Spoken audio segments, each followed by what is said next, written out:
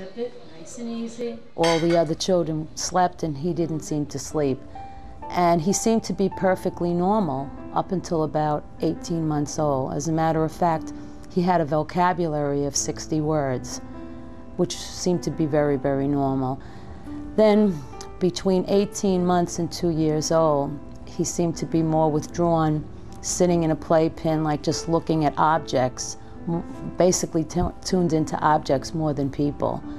And between that time, that 60-word vocabulary went down to nothing. He hopped on his both feet, you know, when he started walking, you know, and then he made inappropriate noises. So as a parent, you say, well, we look at each other and you say, we better take him someplace. This doctor had said to me, I think you have more than a sleeping problem. I think he might be autistic.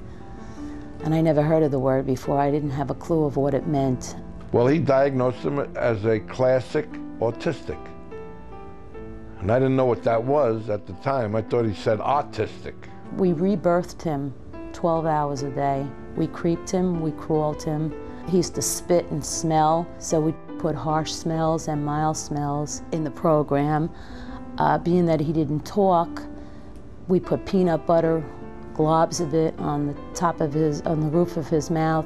Truthfully and basically, Peter was very difficult. Peter didn't have the benefit of intensive early intervention. It really wasn't available back in the 1970s and 80s. The sad thing is that you would want so badly for your child to be cured if you could. And so when these miracle potential cures get put out there in the mainstream, you can understand why families might run after it. But some of them can be potentially dangerous, and families are just so desperate.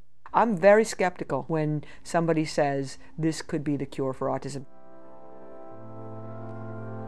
We took Peter to this Father Diorio. He's a charismatic priest. He looks like a marble saint when you look at him. He blessed Peter. When he started to walk around the church, the priest, he came and he put his hands on his head, so it seemed like he knew the source of the problem. Here's me, I thought, oh, he's cured, he's saved, you know. And my mother went to Portugal, she went to Ireland, she went to St. Joseph in Canada, and she went to Lourdes. She brought back the holy water. She said, I want you to rebathe him in that. And he got it and he dumped it down the toilet. He dumped that whole thing down the toilet. It was a guy from Mississippi, a preacher from Mississippi, another marble face. And he was talking, and my son went into his inappropriate noises. So he came to my aisle and he said, if he keeps that up, we'll have to make him leave. I brought him here to be cured. You want to throw him out? You understand? So the marble-faced preacher up there says, bring him up here, sort of disturbance, you know? So I get up there with Peter, and Peter has to go to the bathroom. So Peter says, bathroom, you know? So I said, I'll be right back.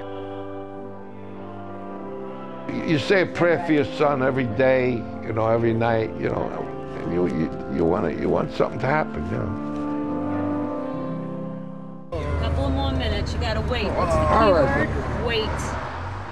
When I take him on his rides through Staten Island along the waterfront, he relaxes, you know. And every time we go near water, I say, Pete, what's that? He says, water. And then on the way back, he sees Mike's place, the diner, and he'll tell you that he wants to eat. We're gonna get it. We're getting it. We're getting it. Shh. All right. And if you don't make that turn into Mike's diner, he'll turn the steering wheel into the other traffic. All right. What's the matter? You're gonna get it, right? All right. Peter is very intelligent in his own way. And let's face it, he enjoys his mother and father, and he would love for us to see him all the time, you know. She's a great mother, a great mother. I'm sure that he's melancholy if he don't see us. I'm sure of that. Well, Sal passed away on December 13th. Well, the last conversation I had with Sal was a week before he passed away. Is this where Daddy was? He had said that he was back in the hospital, and he hoped that his whole thing was to get better, and he had to live.